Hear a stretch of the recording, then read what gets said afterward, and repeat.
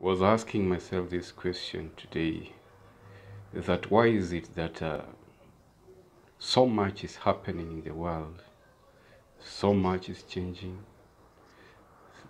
politically, financially, technologically, socially. The social strata is shifting, the economic paradigms are shifting. And now I was asking myself, why is it that not so many people are realizing this?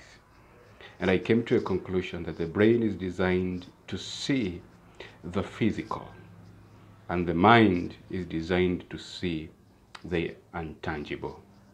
Most of us have been in a rotten system. Most of us are encircled in a system whereby we can't see. Our minds are not tuned to see what is happening. So long as we have food on the table, we are kept busy looking for the daily needs. But so much is happening that we need to know. There is a shift in technology orchestrated by the blockchain technology, the data storage. This all is happening and shifting a lot to the world of finances. And now, when I say we have a new change that is happening in the cryptocurrency world, not every crypto will bring the desired change.